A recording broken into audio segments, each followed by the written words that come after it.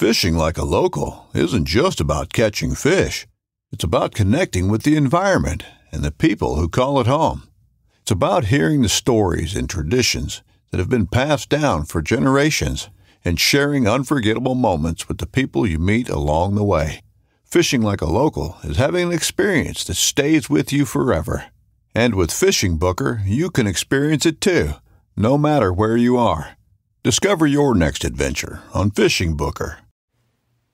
I'm Erica Lynn, and we all know the ocean is the most demanding environment on Earth, consistently testing the reliability and durability of our equipment. When you spend as much time fishing as I do, you know that reliable gear is essential for staying on the water. This is why I went with Abyss Battery to power my trolling motor, electronics, and outboard. The guys at Abyss Battery are rattling the saltwater industry by manufacturing performance marine batteries specifically designed for sonar, outboards, trolling motors, and electronic fishing reels. They're also Bluetooth compatible, so I found checking battery statuses right on your phone while you're out on the water is a huge game changer. To learn more about why Abyss batteries are used by the pros and factory installed by premier boat builders, visit abyssbattery.com.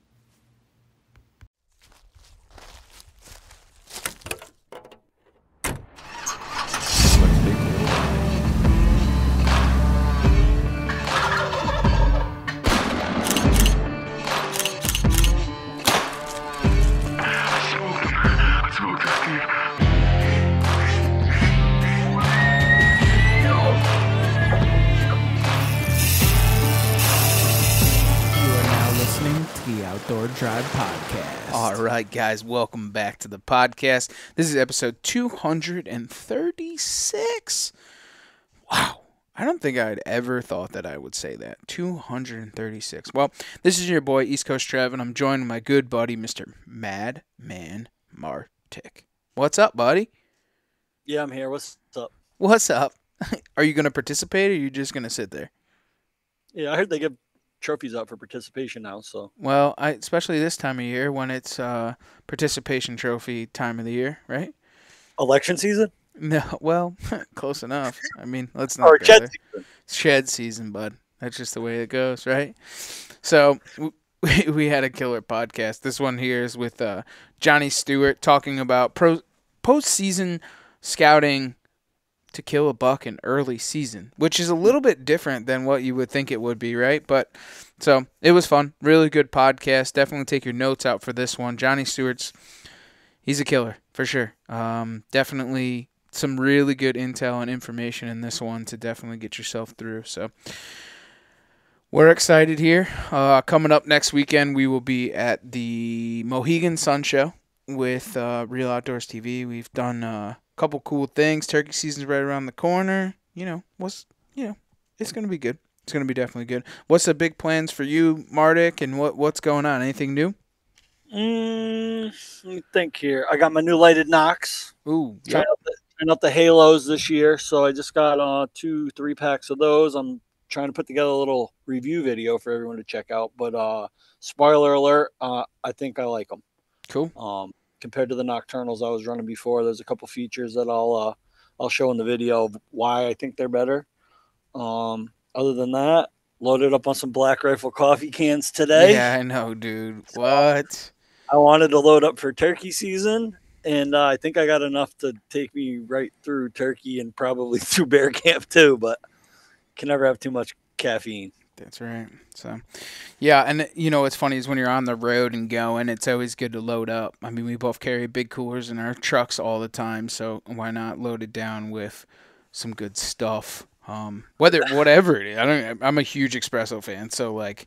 Right, and it only takes 1 or 2 camps with bad coffee situations to tell yourself that is never happening again. So if that isn't the truth, dude. I was out shed hunting with the dog the other day. Got invited up to somebody's farm, help them try and find some big antlers on some great deer. Found a couple of antlers. It was great to be out. Excited for this coming up Monday. Mondays are my day off, so I got to get into this public piece again. I got to find some more antlers, man. Like it's frustrating me But it's not the end-all, be-all. I'd rather kill the deer, but, I mean, to get the intel, I think I got the intel that I need. I just have to make sure. And one of the things is, what's funny is, like, talking to Johnny Stewart, talking to Moose, talking to, Pottinger. Like, it nerves me to the fact of, like, I figured out what works or what worked last season, but just scared that they're not going to do the same thing in the same area next year. So, like, I'm nervous. Because, you have a plan. I mean, definitely have a plan B, right? Like, definitely have a plan B. Found some antlers off of a real good buck, and definitely going to be a really good buck next year. I'm going to, put cameras in there and hopefully try and kill him early season, right?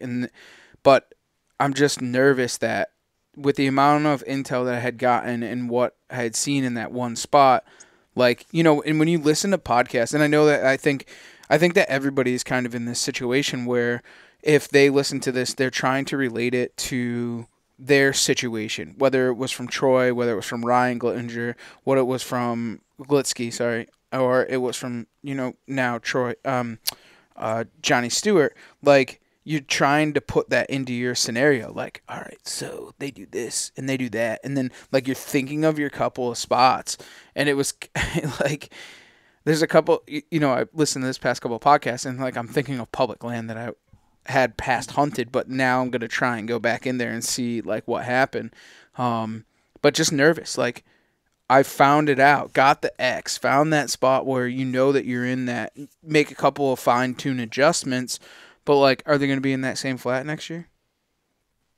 It's a scary thought. It's it's like, where do you and no, I think more or less to that is, like, knowing the lay of the land and scouting this whole entire thing. Like, I don't know where else they would go from that spot. Like, that spot is too good. You know what I'm saying? Like yeah. you there's no other activity or no other stuff in that greater area. Like, it would have to be a very big move to go somewhere else to be in that same type of area with that same type of terrain features. Like, if that makes any sense.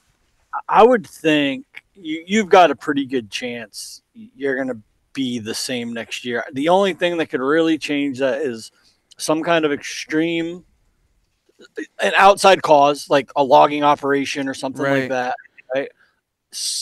Other hunting pressure, which you can't control, that could bump the deer somewhere else. I don't think you really have to worry about an acorn crop because there's so many oaks there. Huh? Yeah, exactly. Yeah. So many oaks there, like, even if half those trees don't produce next year, the other half are gonna, So I don't think it'll be food source. The cover's all going to be the same. I mean, I have a feeling that's just one of those. I think so too. Yeah, but you won't know until next year. And early season getting in there, put the cameras on the scrape, start the thing. Chase sign if they're not just there. Chase sign, right? Yeah, and that's what makes me nervous. Like, I have two different spots where are going to be, like, kill tree spots, right? But, like, what if they don't explode in that spot? Now I have two stands in two spots that are useless. And it's like, but that's part of the game, right? And I'm playing out scenarios and just listening. But, like, it's exciting. It's exciting to talk to a couple really big killers over the past couple of weeks. If you guys haven't listened, go back and listen to them because it makes you start to think and really turns the world on what you should be doing this time of year. Like, truly to be yourself successful. So. Yeah, let's get into the sponsors. Unless you got anything cool, any Killers Corners, anything crazy. It's not really. No, just we got to see the killer this weekend at Beard Cason, but he said he took the day off. He said he didn't kill anything that day, but even killers got to take a day off here or there. So that's right. Season. As you get older, you take off whole off seasons and stuff. It's weird.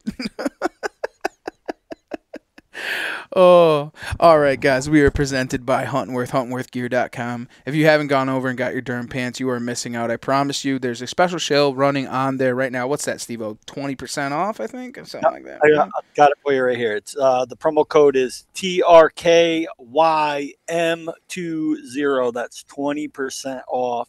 And then to piggyback off that, they've got solid color Durham pants, Winstead rain gear, Torrington jackets and pants, the Lodi backpack are 50% off if you use that.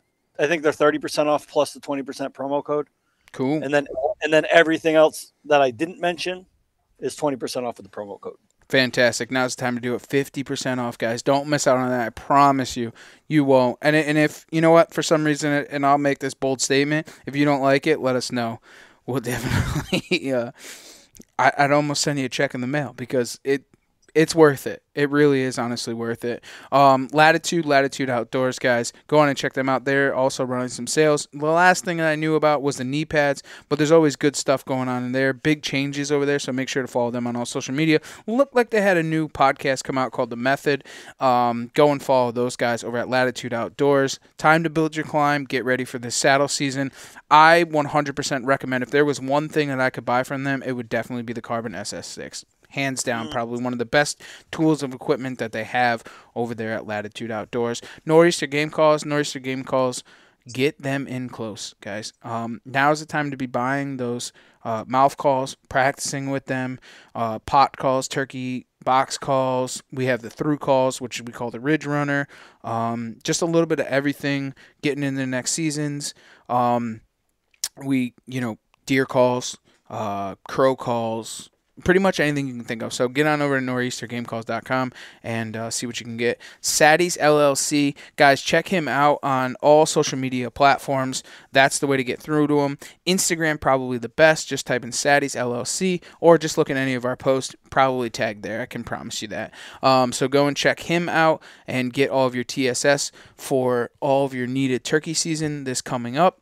And last but not least, Bowhunters United. Bowhunters United, the advocate for us as bowhunters, a free sign-up membership with them to kind of keep what's going on in the political world. So, well, I guess without further ado, let's get Johnny Stewart on, and let's kick this bad boy right into high gear. All right, guys, we are back on the phone with Johnny Stewart. How we doing, Johnny? Doing good, man. Getting ready for hunting season, even though it's, 8 months away, whatever, 9. Well, it never actually stops, does it? I think yeah. The next season starts the last day that the other season stops, I guess, for all of us guys that are hardcore into it and ready to rock and roll. That's for sure. And I ended this year, being so close, my hunting in January, and I didn't want it to end, and there's years I've ended the season kind of drained and happy it was over. But this year I was kind of in hunt mode and wanted to keep killing, and, so it's kind of fueling my fire for next season pretty good. I bet you if you don't end the season dead, you're just so much more fired up to just keep it going and just have that drive, I guess, clichely, to keep it going. Yeah, definitely.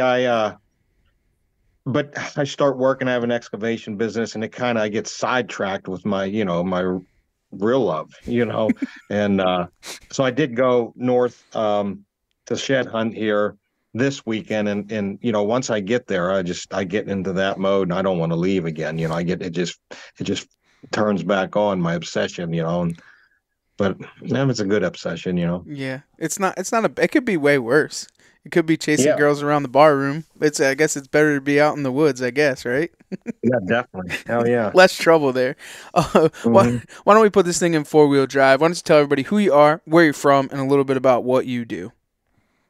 So, yeah, I'm Johnny Stewart from, I live near Pittsburgh, just south of Pittsburgh, Pennsylvania. Hunting public land deer, whitetails, probably seriously for the last 10 years.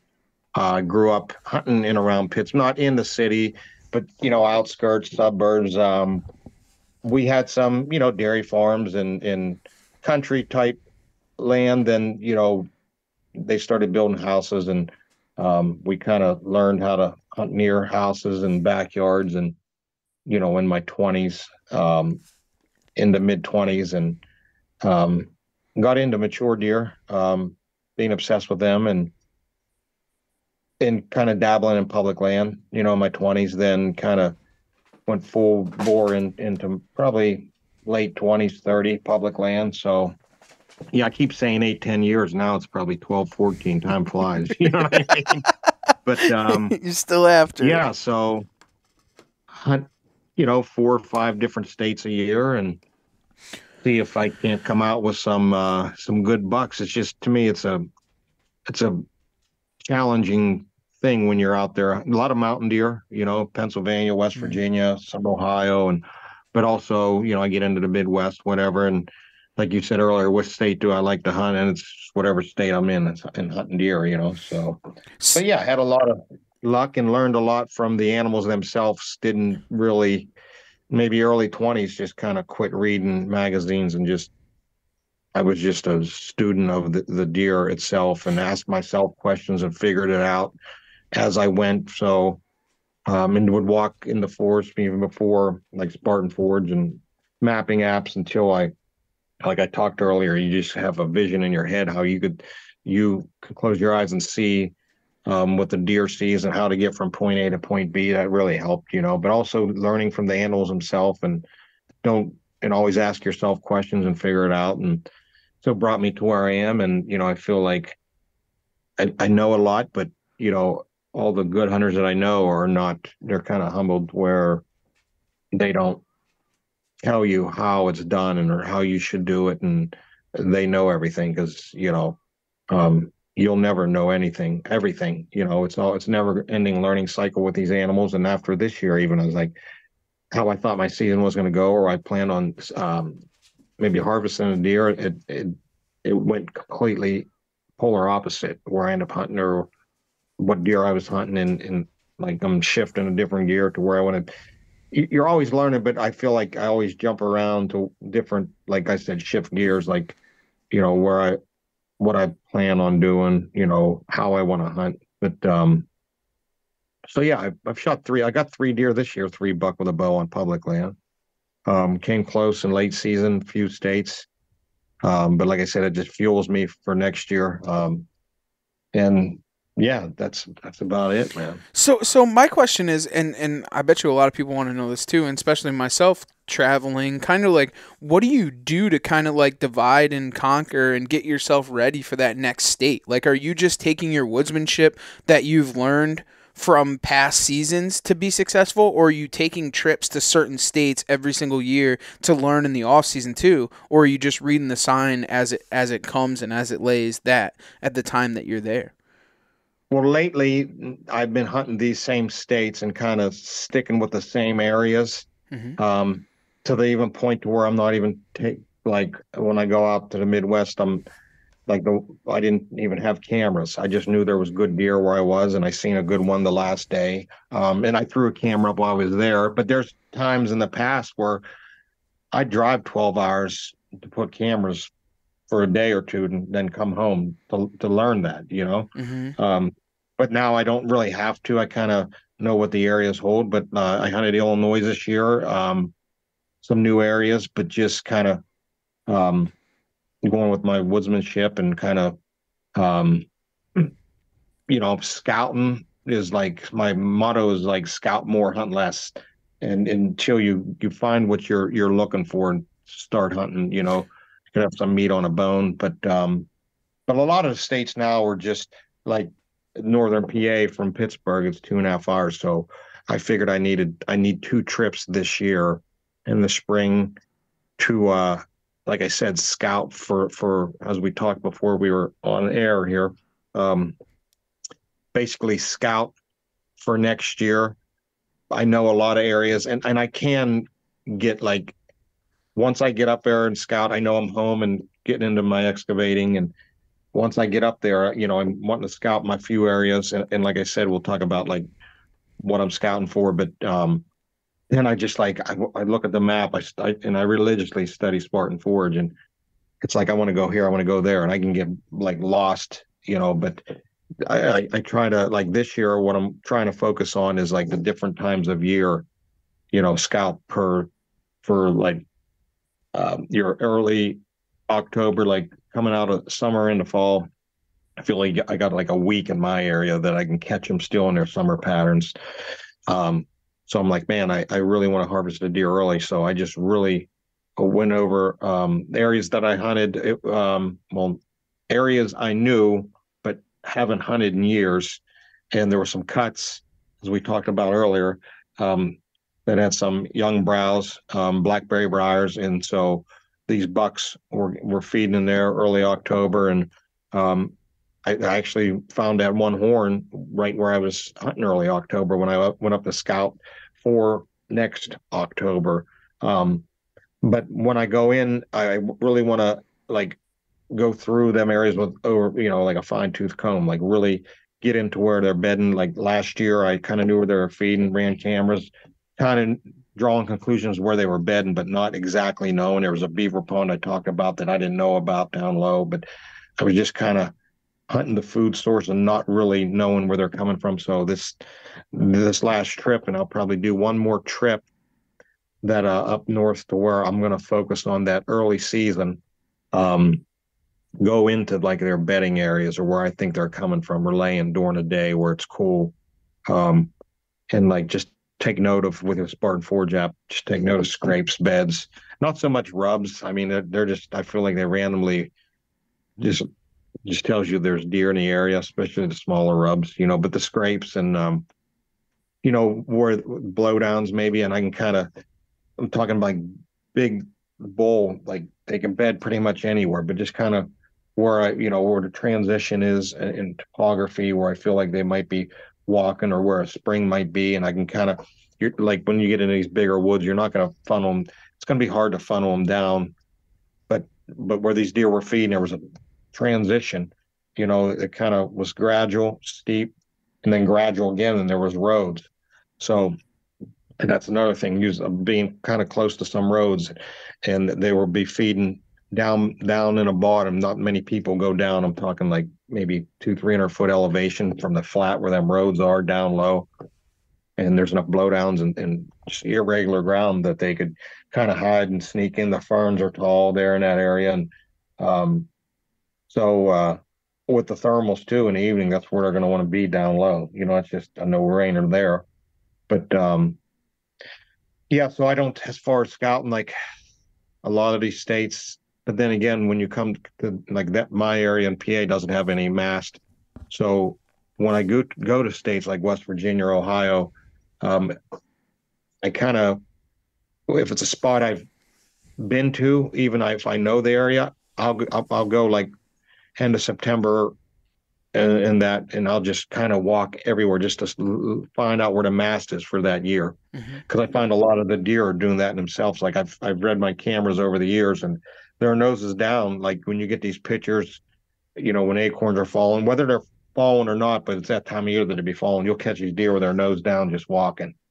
So basically, you got to walk the whole forest to find. You don't use your nose. You're just looking, trying to look up in a tree. It's tough sometimes. But basically, these deer are doing that through September into October is if they don't know, if it's like a mast thing and it's not the same every year.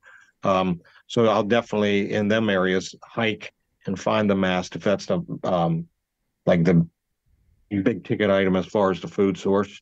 And then other states that I've hunted, or whether it's muzzleloader or whatever, I'm going for like some of this mountain areas, like I feel like a point, leeward side, east facing ridge, Finger Ridge and stuff like that. And kind of look mainly when I don't have the area scouted, kind of look for where humans are going to come in and where the deer are they live with humans, where they're going to want to set up, a lot of it's downwind, stuff like that. So,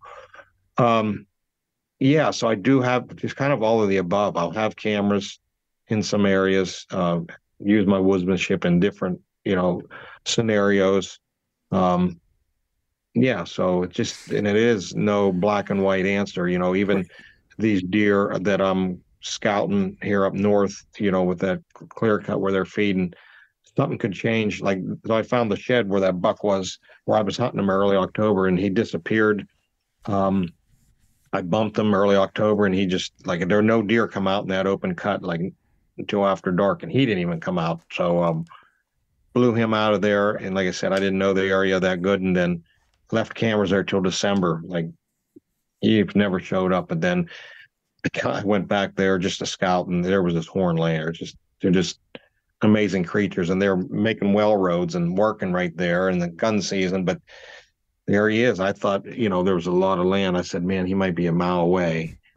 Who knows where he's at? He disappeared. A lot of times we think, and they're not saying they don't. Maybe during the gun season, there's a time they go and hide. But, if you have enough cover for them, they can hide in plain sight sometimes, and they're just pretty good at just professional hiders. They know how to hide from you. So it's neat to find that horn and have like start my plan for next year to get them. So like I said, I went down around that beaver pond. I just located and just, like I said, went through that area, and I can almost close my eyes and picture the map. I get to that point where I know it, because that's how a deer knows it. I mean, that's what you need to know. I mean, if you don't know what's over there, then, you don't know what's going on. And I talk a lot about knowing, know as much as you can, know more, and until you're ready to hunt.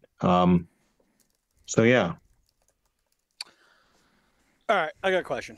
Let's go back to the early season. So I've always been historically more of a rut. I set everything up for the rut, and I'm trying to become more of an early season killer. I killed this buck 2 years ago, early season. So you talked about, some of your scouting is dedicated towards, focusing on that early season. So with that scouting, are you being aggressive with your scouting, but how is that going to apply to when it comes time to hunting? Like, now are you going to be able to be more aggressive when you hunt early season because you have, like, you can push farther and get closer? Or how are you going to use that intel that you're gaining now how are you going to apply that when the season opens early season next year? I think if you know enough early season, you don't want to put too much pressure on them, because if you still got them, you have that last hour daylight, they're coming out. So like last year, I put a little bit too much pressure in because I didn't know the area. I was walking down there checking cameras when the wind was right, midday, 2:00, 1:00, when I know they were bedded down, and you're still leaving some scent, dropping cameras, you're sweating at times. So I think this year I'll get out in July. Now that I, in my head, know what's kind of going on, where the feeding is, and I know the one buck made it, and there was another big buck I had at 50 yards, 150-inch deer, and I'm assuming he made it too. They get away up in that area country. But yeah, like I was thinking that myself, what's my plan for next year? And I feel like I'll get my cameras out in July where I know they're going to be coming out and feeding. Half a dozen, 4 or 5 cameras, and I'm just going to let them go till maybe a couple of days before the season, and I'll go in the same time at noon, 1:00, when it's hot and I know the wind's right, and I'll check them and just maybe hang a stand then or something. You know what I mean? So I'm not putting a lot of pressure on them, because I think last year when I learned that area, I put some pressure on them, and it just, once I bumped, I had the one at 50 yards, the big one, and 45 yards or so, and another deer snorted, and that other one I found a shed to, I had him at 70 yards, and a wind just somehow ran. I was dropping my floaters, and it went right to him, and he took off. And then the next morning I tried getting him before light. So but I was on him just from, I was drawing conclusions to where they were, but it was easy, kind of, when they have that last hour light that they're coming out to feed, that makes things a lot easier just from my intel then. But I like to not as put much pressure on them. And I got it. What I did is I found a couple other places on the map that I feel like I could see them coming out to feed, and I need to get there and check that and see if there's enough daylight to where there's browse coming in, because some of these bigger pieces of forest might have the blackberry briars as their main food that time of year. Even in the open forest, they grow, but the more concentrated they are, the more daylight, the more they don't have to move as much to feed, But so I got a couple areas that I want to go one more time up and scout. And like I said, I'm changing my scouting missions to like times of year, like first week of October, and then like I'm not exactly sure what I want to do in the middle of October. Hopefully I have enough areas with this early October that I could maybe still work on them up to the 12th, 14th, and then once we get some frost and maybe start hitting scrapes and then rut a whole different area. I feel like so I'm still going to check out some rut spots, and that's how I really hunted, in the past a lot.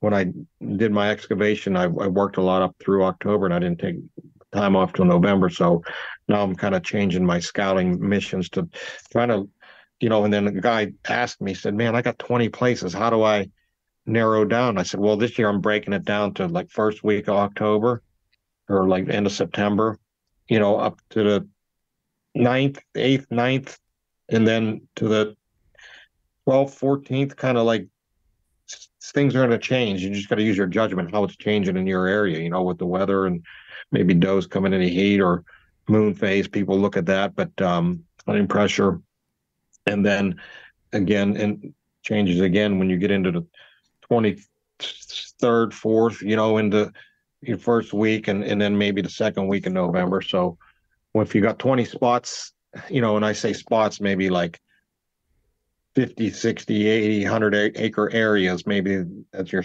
maybe you got 20 areas you scouted. And so it's like, okay, where's my highest odds of success this first week of October? And it's good that you got 20 spots. Then you can look at like, okay, this area they're feeding, like the areas I'm talking about, what wind do I need? And then you're like, oh, out of them 20 spots, 5, 6 of them might have some good early season areas. And then, you look at the wind, well, I can only hunt these 3 spots.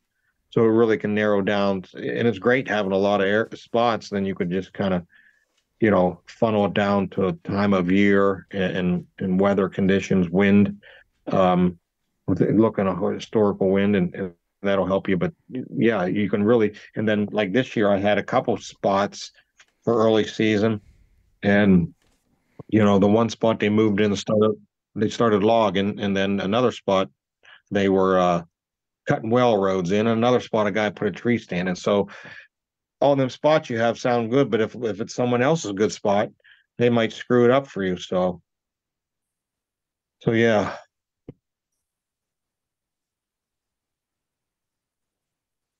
I was muted. Sorry. um, I do have one question for you because you keep referencing back to like Spartan Forge and stuff like that. Is there a reason why you use Spartan Forge? Like, does it change throughout the seasons when you're trying to do your preseason scouting and stuff like that? No, I mean, I got on board with Spartan Forge and got to know Bill, the owner, real good, and we became close friends. And his work, I use the app. I mean, he's trying to build a great app, and he did in the last 5 years. And we're competitive with all the other apps, and he's just got, he has a military background. He did this stuff, and he's just got a man, and I can relate to him with having a work ethic like that, and I admire that. And he has ideas that I know no other mapping apps, and so he's gonna really do good with it. I'm on board with him. But the last thing he come out with this past summer was the LiDAR imagery, which is basically X-ray of the Earth, and I think maybe he's got 50 to 70% of the country covered to where you get the real high resolution LiDAR. I think it's like 1 to 2 meter or something like that. To where like when you put that LiDAR on, and if you get it on a 3D, you could see boulders, you could see old logging roads. And like when your topo map is up, even on 10-foot intervals, you could see, how it goes where maybe a drain's coming down the hill, but you can't see where it peters out and how it turns. You can visually see that with LiDAR. And it's a lot of the guys using Spartan Forge anymore are just serious deer hunters to know what they need, and like Bill is public land hunter, and everybody got on board with the app is just serious deer hunters. And, he pulls from everybody is what we're looking for as a, a beneficial like tool to help you with these animals. And I mean, he has the radio collar deer data. You'll have to try to get him on and talk to him, and deer predictions, weather, and he come out with the Cyber Scout, which is an AI scouting tool that you ask it anything about hunting, it's going to give you like an A- answer as opposed to other AI things that people created, but it's specifically geared toward hunting and he did it for like people that are getting into the hunting industry or like afraid to ask a dumb question and this and that.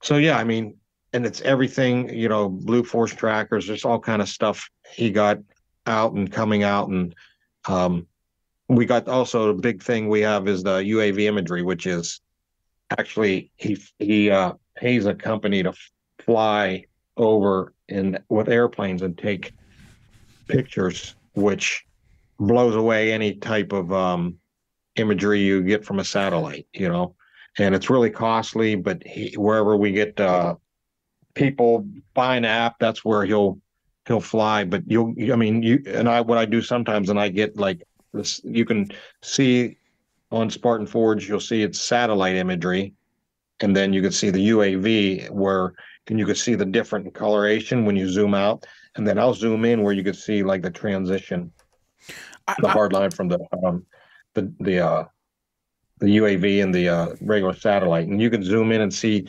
You could see people standing outside. You could see, and it's updated every 6 months or a year or so. So, yeah, it's a great tool. And it seemed as, in the past couple of years, you kind of see him come in and out with different kinds of stuff, and it seems as if he's almost advanced past a lot of the other applications that there is, because like when he had first started, like, and I'll be truthful, like a lot of people were like, oh, I don't really know, and then slowly over the years, everyone's like, oh, Spartan Forge, look what they came out, and that's why I was asking you, like, and like you trying to target early season bucks, like I didn't know if there was certain applications on his app that did better for seeing the cover in early season or seeing clear cuts or whatever with what you were trying to target.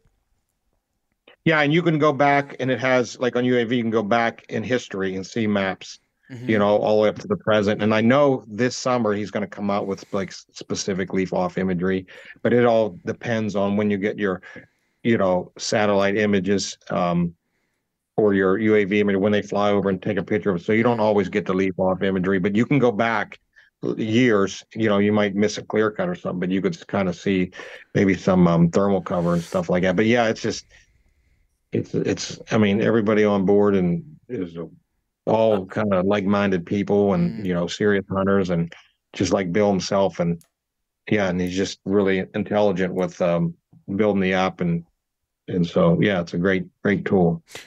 I knew we were getting serious when they started using the LiDAR, because prior to Spartan Forge, the only thing I knew about LiDAR is they use it to find like ancient ruins and like the Amazon, and they use it to try to find Bigfoot in Alaska, but now we're using it to find big bucks. So real. Yeah, it's a great tool, man. It's I mean, I don't say it's better. That's the only thing I use anymore. And I know I look at Onyx, and to me, everybody brings up their Onyx or if they show me someone's looking at it, it's like just a green blob. I'm like, this is just so saturated with like, what can you see? I don't know. I've never been an Onyx fan, man. Like I use HuntStand a ton, and it's just because it's what I've known, right, and used. And I've been looking and kind of dabbling and trying to mess around with the whole Spartan Forge thing, but Onyx, I can't get on board with it. Like I don't think that there's, and I'm not trying to bash one brand over another. That's not what this was all about. But like, it's just, it doesn't have the advancement to what some of the other applications have for what we're trying to do. Like leaf cover and stuff like that. I'm not seeing it on Onyx. Onyx it doesn't do it for me when it comes to doing your e-scouting, in my opinion. It just it looks the same. I don't know. It's one of the things with Spartan Forge that kind of like piqued my interest was the 3D. The 3D and especially us being, like big woods hunters, like you in PA, us in the Northeast, like it's tough because like how many times have you looked on a map and you're starting to scout and then you go out there and you're like, oh, I didn't realize that especially West Virginia. I hunted West Virginia. Everything is a sheer cliff. Like everything is giant mountains. And you get there and you're like, and you're right with that 3D. I know I was looking at some clear cuts in West Virginia, Ohio, or somewhere, and I'm like, and in my, even though it had the topo lines, I thought it was like a gradual clear cut. And then I went up there and it was straight down. I was like, but now that was years ago. Now with the LiDAR or the 3D, you can enhance the angle, and you just spin it around, and it helps you visually see it a lot better. So Yeah. So what would be some of the things that you're looking for now? Because that's one of the things is trying to grasp postseason scouting for early season next year. So like, what are some of the things that you're looking for now to try and put yourself in a position to be successful early season next year? So browse in my area. Food is king early October. What are they feeding on in your area? Concentrations of it too. Like I said, these briars will grow randomly in open woods, but a lazy old buck, he wants to pop out in that open, an hour before dark and gorge right there, man. He can't wait to feed. He knows what's coming. So definitely basically cuts or what they do in our area, they do now like a herbicide spray. Mm-hmm. Well, they'll do a shelter wood cut where they thin it, and they come in, and there's a lot of in these areas that I hunt, and I'm just talking northern PA.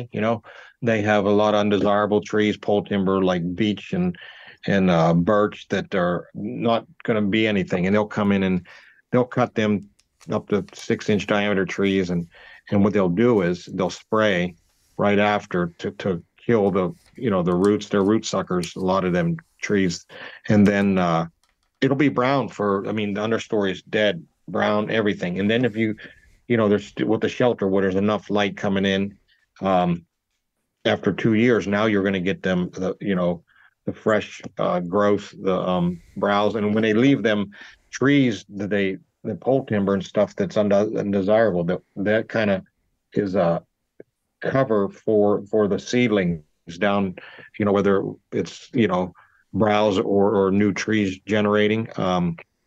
So it's kind of for like 2 years until that stuff rots. It gives the plant life to kind of succeed and start growing. But yeah, and you need that daylight to get in there and get it growing. And so like basically we can call them cuts, or like what we call them in these areas are herbicide sprays.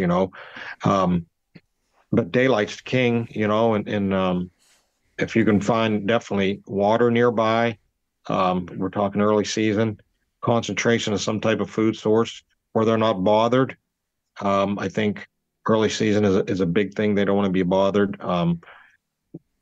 Even sometimes by roads, but I feel like there's enough cover that's just like they don't want to be bothered in general. I think when you get into when the leaves fall off and there's a lot of guys in the woods, I feel like later in the season they might gravitate closer to roads in these bigger wood settings, or it might go way back in the woods. But I feel like food is king. Find some open areas, cuts, walk them, and then not all cuts will grow the desirable, browse. It could be just dependent on what was already there.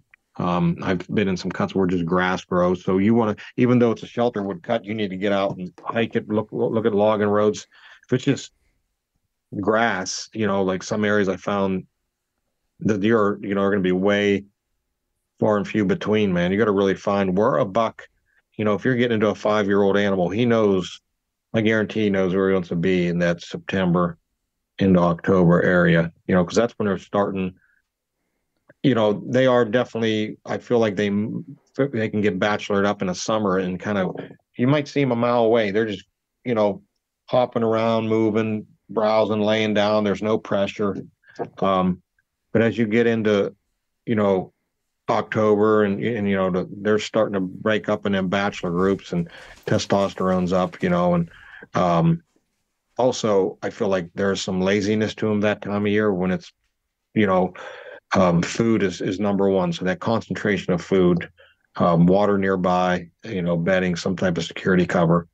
So that's in a big wood setting. And then, like I said, when it comes to area with mass, whether it's, acorns is what usually, whether it's red, white, black, whatever it may be, you don't know what it's going to be from this time of year, March, April, to next hunting season, October. So a lot of times I'll get out, I'll make notes of where sometimes it's a pocket of black oaks. And then when I'm scouting, like this time of year, I'll drop a pin there, or some whites, and then I'll hit all these spots. And it comes to maybe different elevations too. I'll hit these spots in that late September, maybe early October, to like find where these deer, they got to look for them acorns too. They, just like you, they don't know where from this year to next year where the acorns are going to be. Mm-hmm. I've seen them go to an area that was loaded with acorns the year before and scrape and rub, and then I'm like, oh, okay, but they abandoned that initially because they were just in last year's mode, and then they move up on a mountain somewhere where there is some good mass. So, yeah, in areas where there's mass, I'll if I'm scouting this time of year, I'll take note of that. And that's going to be king, again, early October, and that fresh sign, you've seen the fresh shit, and that try to, when you get out there in your September, October, just try to watch your wind and where you're, there's difference.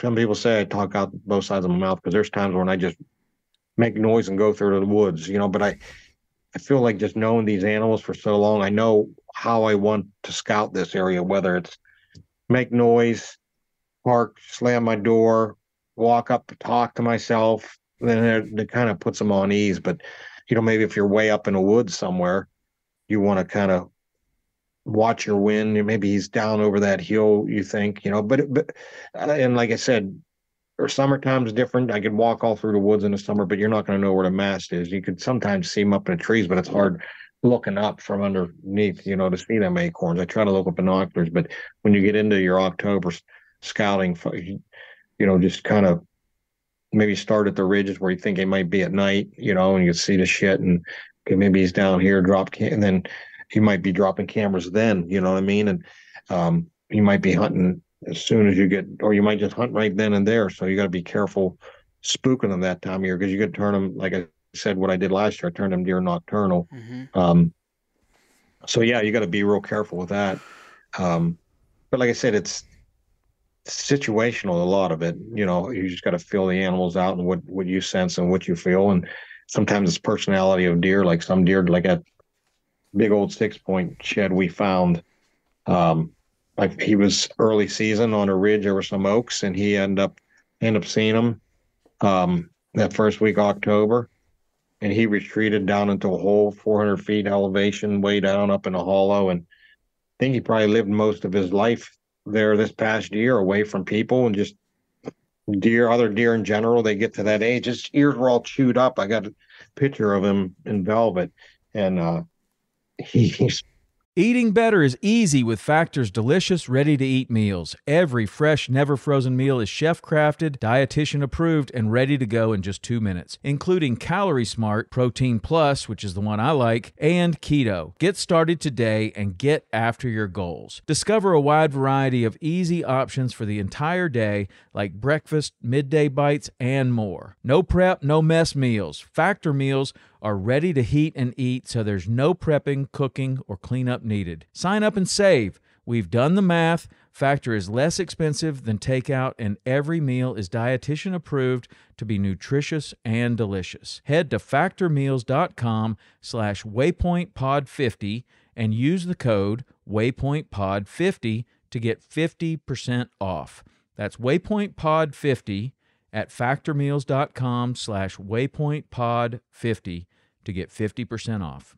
Hunting boots are a critical component of any successful hunt. Whether walking a short distance to your blind or trudging miles through rugged terrain, your feet are carrying the load. Without the right boots, you could give up early and lose out on that trophy just over the ridge. At Midway USA, we make selecting boots for your next hunt easier. With just a few clicks of a mouse, you can decide on what's important, like waterproofing, insulation, size, width, and savings.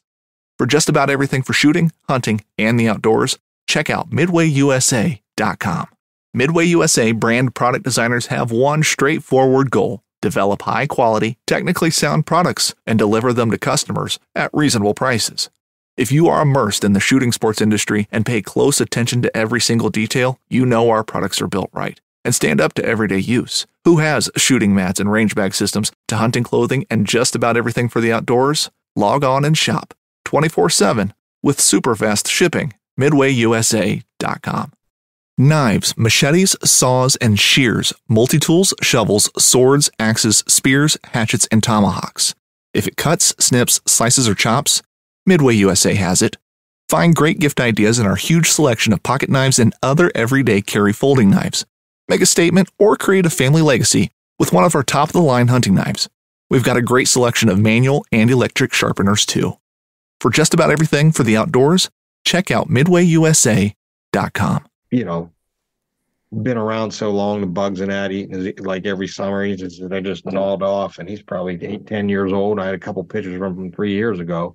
He was a big deer, but and like his horn was chocolate brown, and it was just he don't see daylight. I mean, literally, that horn doesn't see daylight.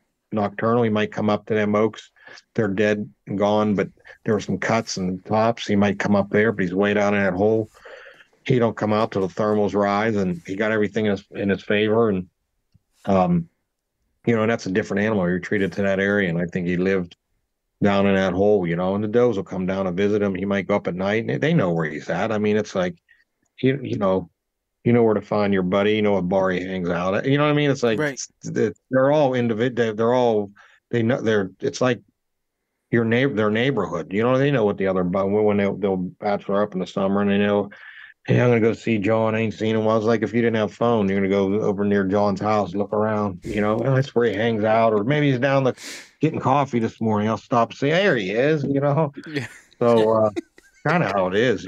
No, it truly, honestly is, because like you have some big bucks that are super passive, and then some that are super aggressive, and they just kind of do their own thing. Some group with other ones, some don't. It's all they're very personality related, where like they just kind of do what they just like humans. They're one guy might be humble, one guy might be cocky, one guy might be passive, one might be aggressive. You never know what you're gonna get. Yeah, you don't know how much pressure you can put on what he's gonna take. All right, Johnny, you were talking earlier about scout more, hunt less. So like in that October time, like we were talking about before, finding that acorn crop and stuff, are you spending a lot more time scouting? So like if you were to go, example, you were to go to Ohio, and you're there in a 5-day window, are you spending the first 2-3 days to find that mass crop to then hunt on them for the last 2 to 3 days? Or like, what do you mean by how? If it's like an early season, like I don't know where the acorns are, if they're high, low, what trees are, I'll hike. I'm not going to hunt at all, till I know where they're feeding. Then I'll drop cameras, and I'll also anticipate hunting pressure. Like there's one area I hunted in Ohio. They were low early season, and then the hunting pressure came in from low, and they ran them up on a mountain. So that was just experience and what I learned there. So it's like, oh, I want to get some cameras up high. Where are the acorns up high? If it's an area that I've been in before, if it's chestnuts or blacks or concentration, so like I feel like there's a certain, you need some meat on a bone before you get in a tree. Yeah. I feel like, there's times you get in a tree on maybe like my West Virginia deer. I just sat back, I knew this one oak and watched him one night, and then I went in the next night and shot him, or the day after or something. But for the most part, your best time is your first time, so yeah, I definitely want to know a lot and have some meat on a bone, something you could chew on, man. You got to have something in your favor. You got to give them odds in their favor, but you still, and like I said, when you scout a lot of areas and then you put so many years in, I feel like, and I do feel like I don't need to scout as much because I've been to a lot of states, and it's hard to get out of the same big piece of public land mountain area because it changes every year, and you just keep learning more and more. You're like, I'm going to figure it out, or you're going to get to that point. So that just came from time in the woods over years, like knowing the area, just wanting to know as much as I possibly could, whether it was off season, and I did a ton of summer scouting in the past. I don't care. It was July, and, I would hike all these mountains, 80, 90 degrees. It didn't matter to me. That's what I wanted. Some of these bigger woods, there's not much understory, and I found sheds in the summer, and you could still see, some scraping areas, from the previous year, and rubs and stuff like that, just to know the lay of the land and drop in pins. I mean, there's times I didn't get hunting shed scouting or whatever in April, and I found myself in June, July, going out there. But if you're fascinated with them and wanting to know as much as you can, it don't matter what time of the year it is. You just get after it. Go, yeah, just go and go and go. But yeah, you got to ask yourself: is there a good chance of seeing this deer? What's my odds? Get in tight to where they're bedding close to the food early season. And even a lot of these older deer here in this area, PA, like just over the past few years, I noticed that they're not, I feel like the ruts, I don't know if it's because of the hunting pressure or just a change in temperature over the years or what it may be, I feel like the ruts are a little more drug out. The deer are more nocturnal, especially when you get an older age class. Animals, like that big old 6 point, he was probably nocturnal right through the rut. He wasn't running on ridges, and a lot of these bucks I'm hunting, they get to that 5-year-old, their chances are they got it figured out pretty well, and they want to survive first before they want to breed. That's number one. They've been through the harsh winters. They run themselves to almost death, and they know how that felt, and they run into hunters, and that totally scares them. And so a lot of these deer, I even made an analogy this year. It's like musical chairs, to where, they're out at night, like you walking around the chairs, they're out moving around looking for the doe, and then the music stops, the sun comes up, and they just bed down the closest doe, the closest chair. You just sit down and you just stay there. And a lot of it is that we could look at scout scrape and all this BS, and, where is he wanting to be come daylight? Where is he wanting to bed? And also take note of the does. And that's one thing I'm going to change this year. I was just focused on hunting a couple bucks, whatever, and trying to figure. Then I'm like, whoa, where's the doe? So and then when you do your scouting, and this time of year, summer into the fall, take notes of where you jump does, and he knows where they're at. But get in tight you're not going to find that 5-6-year-old animal in some of these public areas, walking 400 yards November 1st, 2nd, unless a doe is ready to come in and he has to be right on there. Other than that, he's not going to do it. So your odds are really low. They're just not. I'm talking about pressured areas where guys are hunting, big woods. They're just not anymore. I mean, not anymore. I just feel like, I think it is the pressure, and guys there's good hunters. There's a lot of hunters out. There's a lot more bow hunters in PA than there used to be, and a lot of, when he's a 2-year-old, 3-year-old, and he just learns and watches, and it's like a no-brainer. I'm not going to walk around and get shot. But yeah, I mean, if he's right on the fringe of breeding that doe, like I shot mine this year in PA, like she was hot. There was 5 bucks there, and he did what he had to do. He was going to run off his spike. We grunted, and he come running, like he couldn't help it. She was that close to coming in, but that was the 7th of November. Okay. Yeah. So yeah, when they get that close, they're going to run off other deer and be right on them. But that's hard to find that when that doe is that ready, and with the buck to doe ratio, I think also these deer, it's a pretty even deal. And there's the smell isn't all through the forest. When you get like 5 bucks on one doe, I mean, that tells me there's not tons of does in heat, and all your other buddies are hunting, and you'll see 1 out of 5 guys. Oh, I had one, so it just tells you, it's not the cruising. I feel like when you get that population really even buck to doe ratio, and if the smell's not out there, then if you go out in the Midwest, it smells is floating all over the countryside, and they get crazy. But when it's not that sufficient, they're not going to commit to trying to walk miles to find one. I mean, there are those times when I'd say about 12 hours in a mature deer's life, 12 to 24 hours. When I'm talking mature, I mean 5 to 8 years old, that they're just going to walk. But you can't wait for that one day. You got to get in. He still has his senses about him. The more I learn about these mature deer, these older bucks, and um, you got to hunt them that way. If you're hoping, and don't, like another thing I talk about, I don't hope hunt. I don't ever hope.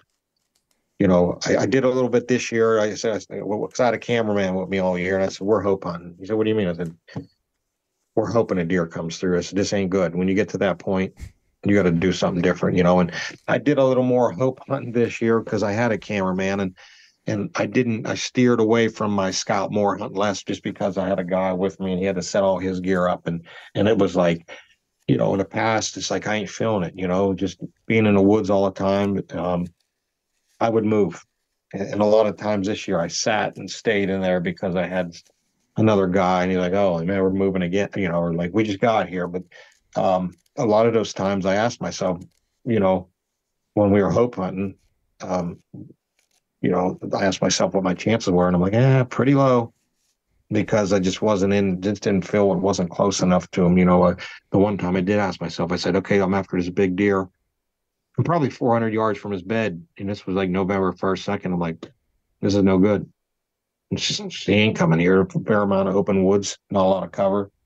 And, we sat there, just like, so I didn't want to get down and leave, but don't be afraid to get down and move and probe around. I call it, just go check an area. Maybe get in a tree for a few hours, and it could come back to haunt you. But I don't cry over spilled milk. It's like, you get down, I did it. I go down, I spooked a buck, but oh well, I'm just gonna go hunt another one. But I mean, if you're not feeling it, it's really a mental game too, not just physical. Deer hunting could be physical, like tough, cold weather and going back in the woods, hiking these mountains. But mentally, it's really frustrating, can really mess with you.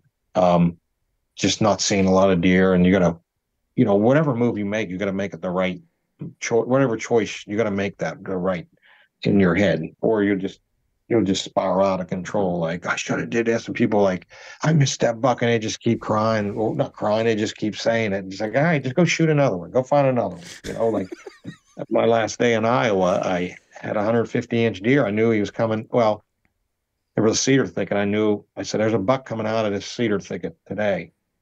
And it was maybe 8, 10 degrees, and we got in a tree, and I said, I'm going to stand there all day because he's coming out of there. And I was standing all day, and I turned around. It was noon. I said, I'm turning around and sit on my stand for 15 minutes because my buddy that lives out there, he said, yeah, they probably won't move till dark. And I was standing up ready, and I ended up sitting down for a half hour, and I looked up, and there was a doe like looking my way. She saw me, so she caught me, and there was a buck. The big deer was with her, and just that quick, it was over, and she ran or walked, and he just went with her. But I didn't.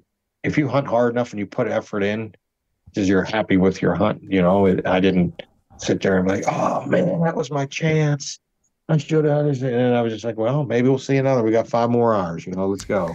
So you could be really optimistic, and what decision you make, you just live with it, and just keep learning from it. Maybe take notes, like in the Spartan Forge app anymore. We got the journal. I journal everything, and that's another big thing that people should do, is look back and see where you were last year at this time of year. Maybe there's a doe that and then when you start hunting, you got them 20 spots or 5, 6 different states, and you don't remember where you were. I remember this spot was good.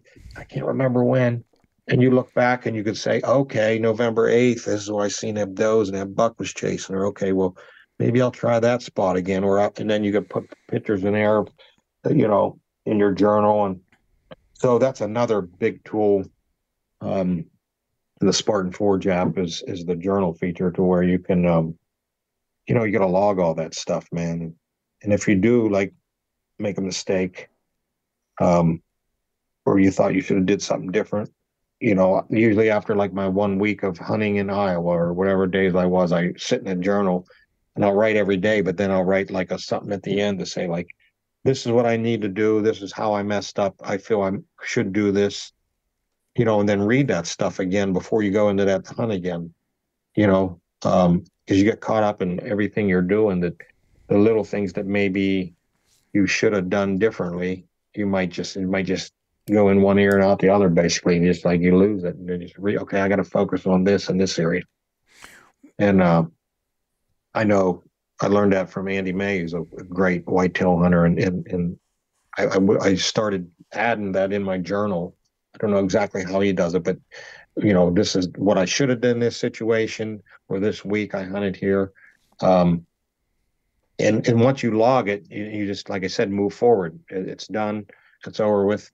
Learn from it or look back at it, and help you refresh your memory. But yeah, so. And while you're saying when you're journaling there and say November 8th you saw those 3 does there, do you find that those does in that area or that one doe will come into heat around the same time that it did previous years?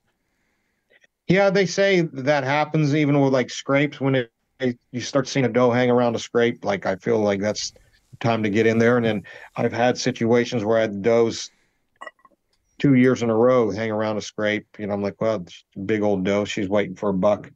But it's definitely a spot, something you want to note next year. This was like I shot my buck this year on the 7th, and a buddy of mine, I put him in that spot. I said, you need to sit here the 5th, 6th, and the 7th, and you'll kill a good buck.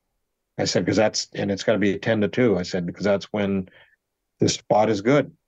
And he sat for the 5th and 6th. He said, I got to get going. And I said, well, I'm going to go shoot him. And I shot one in there the next day, So, but yeah, they have patterns to them, especially if it's the same does. And yeah, like, the moon might change it, or weather patterns, or I don't know. We don't know everything that really what makes a deer tick and when a doe's gonna come into heat and stuff like that. But they say it's within reason of, the previous year, unless it's stressed out or who knows what might happen. But it's worth a look and note that, where does are going to be in heat. And like I said, this past year, I didn't make enough notes of where my doe groups are living. So, maybe even, maybe I'll even drop some cameras here in July where I think maybe I've seen bucks, or had trail cam pictures of them, maybe through the rut, and maybe I'll get close to them areas and see in July, just see what the doe population is like and that. But yeah, I feel like it's just the wormhole. We could talk forever about different situations and that, but it's all good.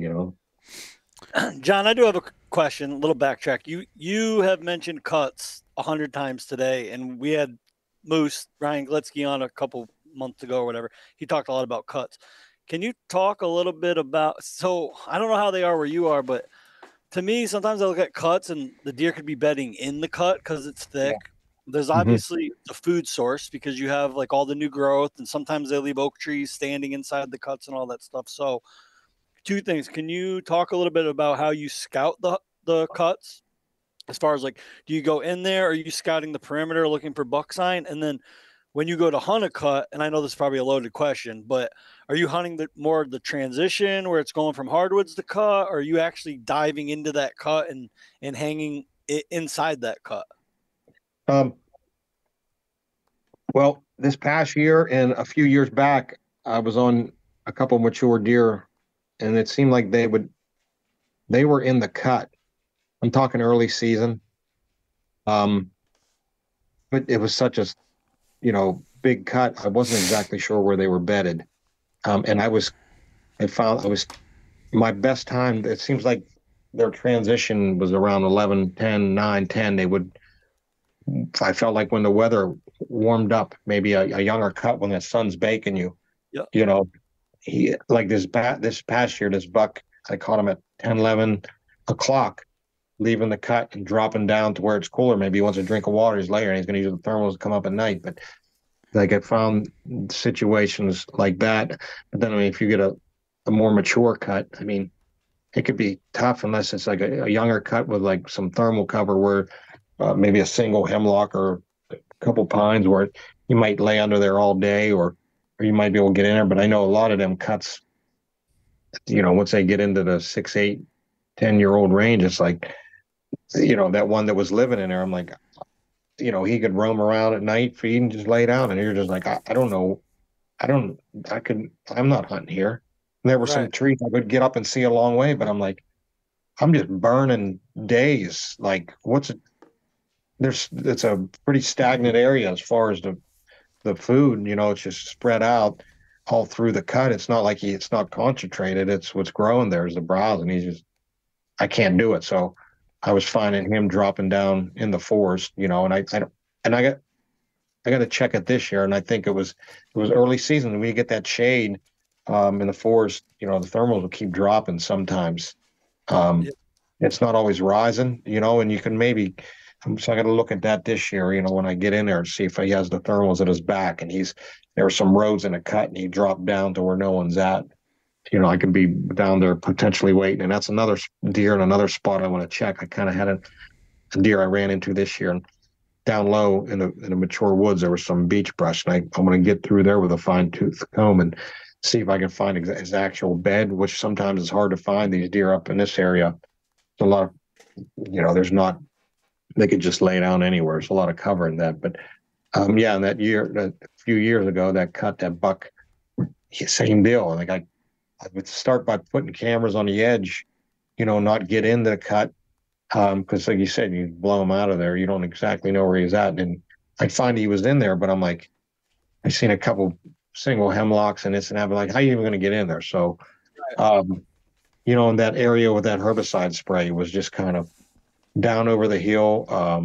It was really open ferns, but a lot of deadfall in around there, and a lot of irregular humps and bumps in the ground. If you kneel down to a deer's level, and them ferns are 3 foot high, and you got logs in that, this is sticking up, and he could see, and the thermals are falling.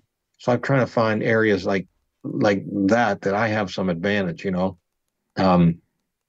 I feel like some of these cuts, like them bucks, will come up to the tops in the evenings, and sometimes that's a hard situation, like them couple bucks, they're down low, and then they could smell what they're feeding down low, and they could smell what's on top, and I get down there with them, But when they're down in the mature woods and they're going up to that cut at night, sometimes you don't exactly know where they're entering that cut. But yeah, cuts can be tough. I know people. I mean, this one year there was a buck living in a cut, and he rubbed. So must have been that age. I think he was like 4 years old, 4 to 5. He made so many buck rubs in his cut, and they were everywhere, and he had beds everywhere. I found it in September, mid-September. Like, this deer's here. I bumped him and scouted him.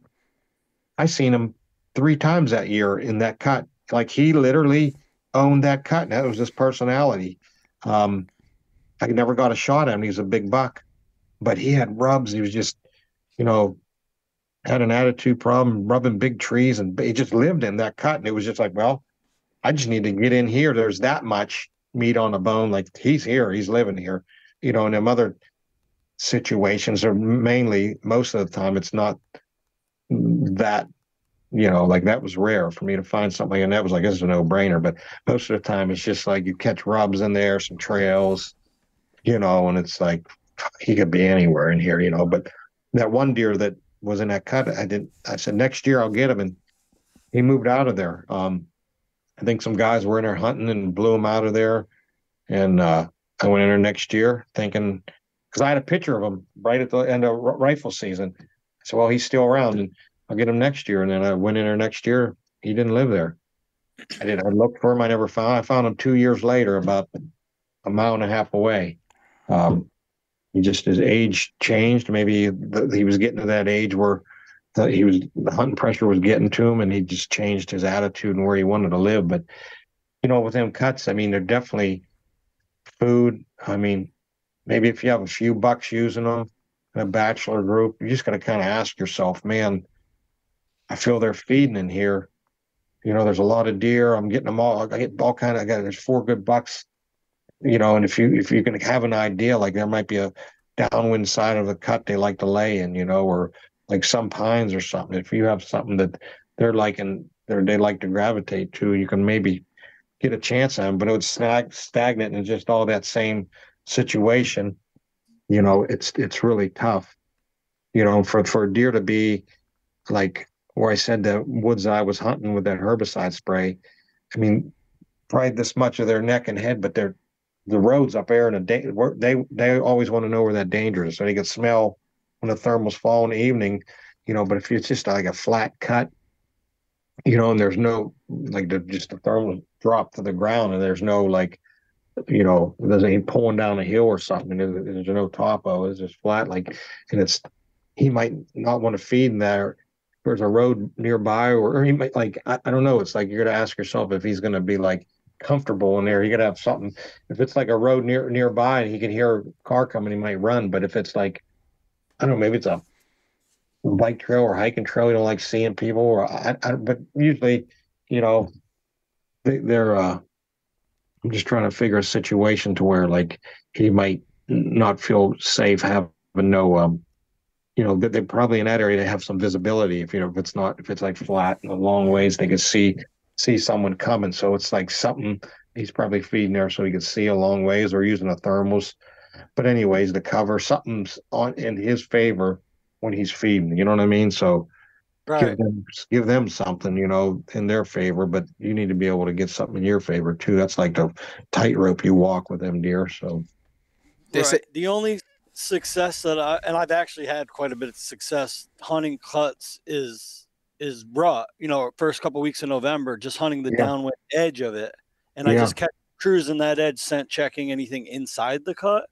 But when it comes to early season, it's just like, when you fast forward to rut, I think you're right. If if that's a doe group living there, you can get a downwind side for sure. And if there's an edge area inside corner or something, that's definitely, and then I think some of these bigger deer, you're just going to be careful what the hunting pressure is, because like that one cut where that buck was, he moved out of there, and the next year there was guys in there and it was dead. And the following year, I told my buddy, I said, "Hey, go hunting." I said, "It sucks." I said, "They run him out of it." And the following year, no one was hunting there. He was in there, so you got to figure out, but your cameras, if you're running cameras, can kind of tell you what's going on in that area with the hunting pressure. Oh, look, they're here. But definitely when you get into the rut, if nobody's really, and then sometimes I look for a cut maybe way back in the woods that nobody's accessing. Sometimes early season.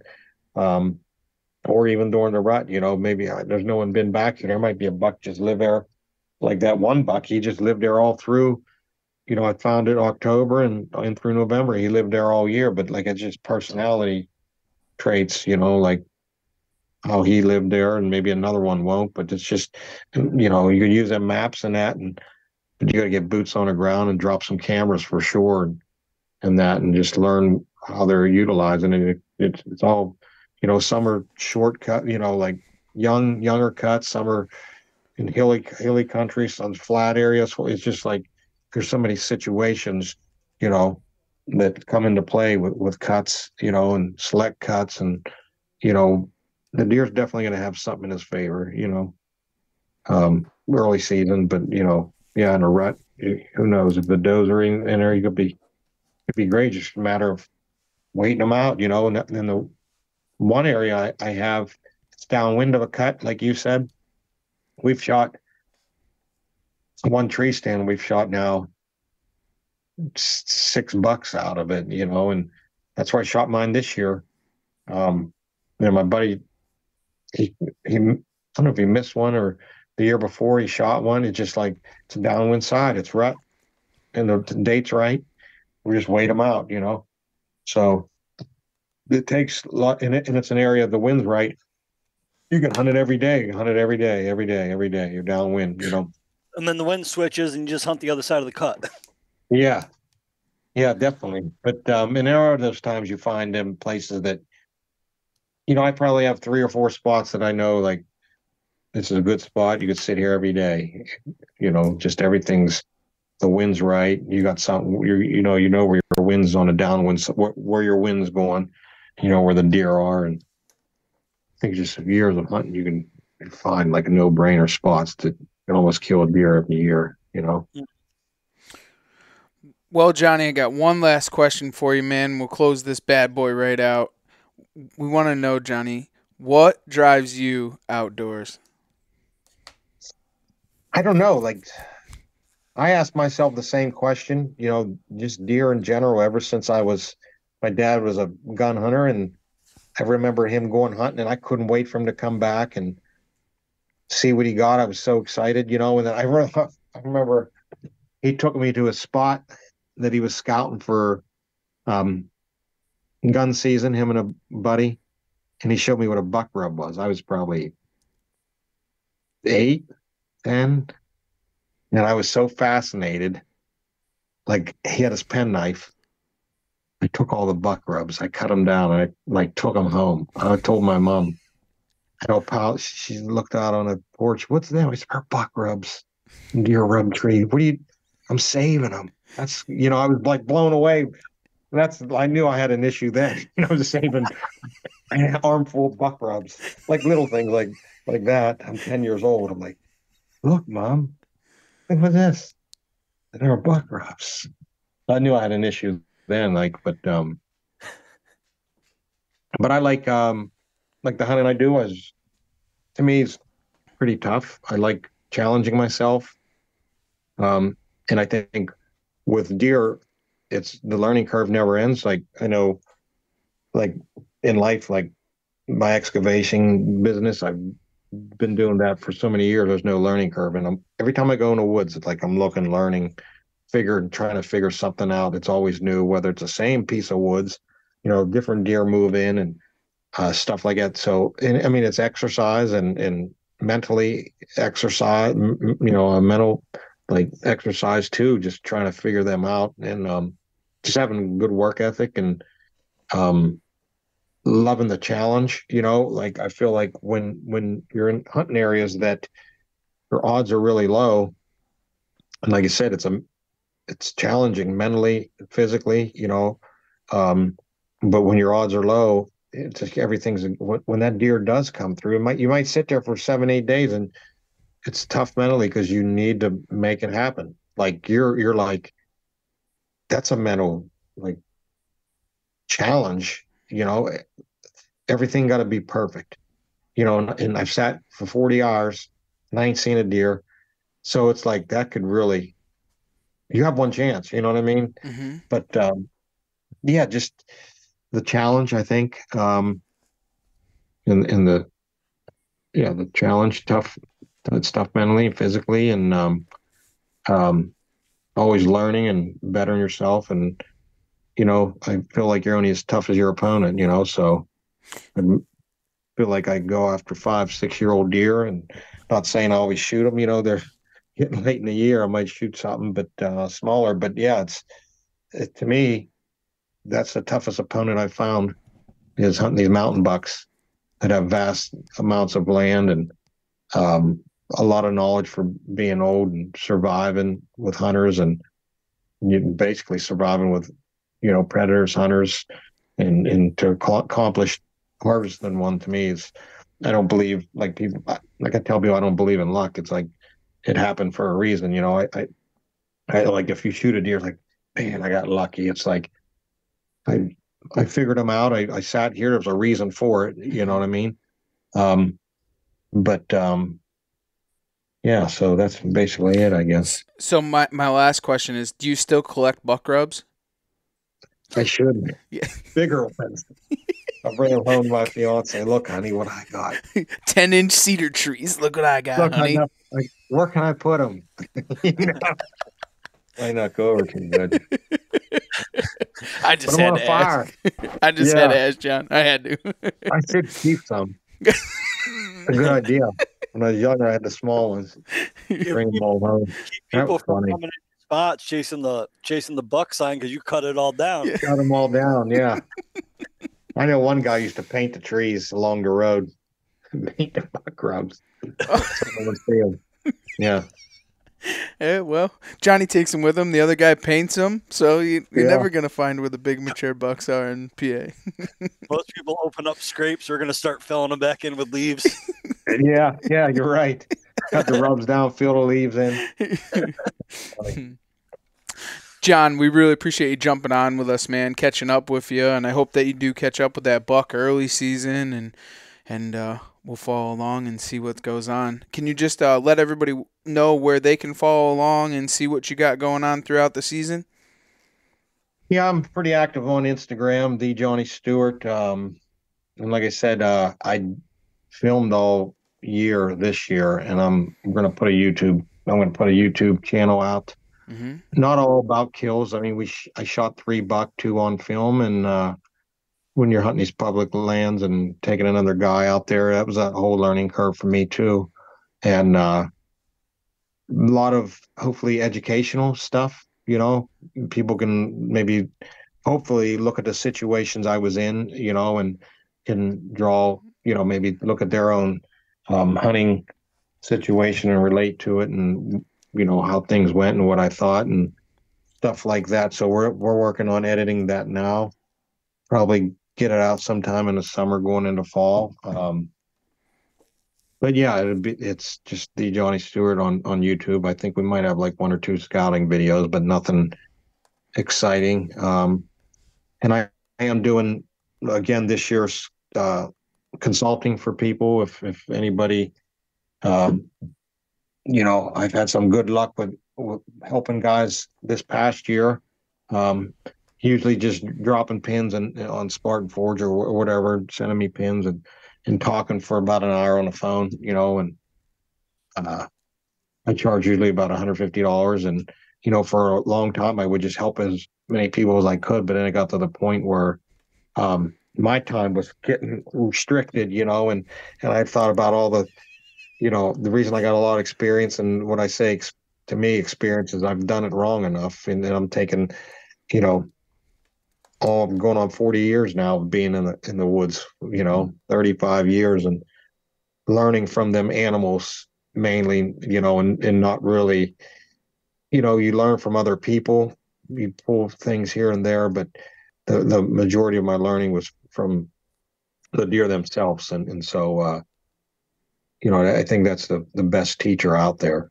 So yeah, if you want to shoot me, if anybody's interested, you can shoot me a message on Instagram or Johnny Stewart Hunt Johnny Stewart Hunt at gmail.com, but yeah, one guy just helped in January is in Alabama, and he had I told him about it. We looked at the maps, and he called me. He texted me, it's a north wind, should I try that area you're talking? I said, yeah, I would go in there. He texted me, he come out, he said, I missed the biggest buck of my life in that spot, so it made me feel really good. He's like, he come right where you said he was gonna come. Man. But then helping other people is also a learning curve to me. So I'm scouting my areas, and then I'm helping these guys scout, and I'm learning from them going out, and I'm getting feedback from them. It's just furthering my education with these deer in general. Like, yep. I'm like, oh, this is where I seen him, or this is a picture. So does he come through there? Okay. And I look at it and I relate to my spot what this guy's seeing from his trail cam. So it's like, and it's a win-win situation, so. That's awesome. Well, Johnny, we really appreciate it, and can't thank you enough for jumping on. And for everybody else, thanks for taking the ride right here on the Outdoor Drive.